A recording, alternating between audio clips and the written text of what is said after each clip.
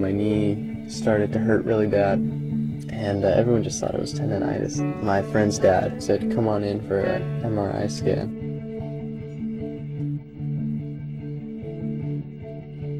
My dad got home from work and I said, "Dad, how'd the scans look?" And he pulled me aside and said, "Britt, you better sit down for this one."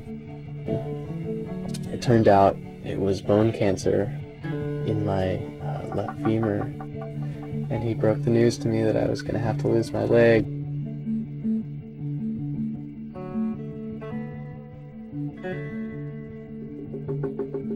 Well, it's been a couple months since I lost my leg, and this is my situation, and I'm dealing with it.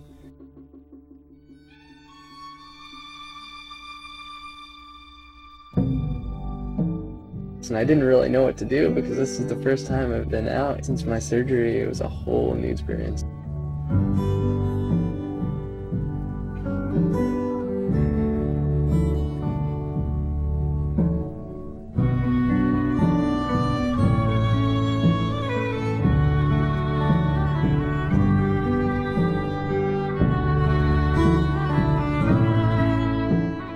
I think that's what's keeping me strong through the whole thing.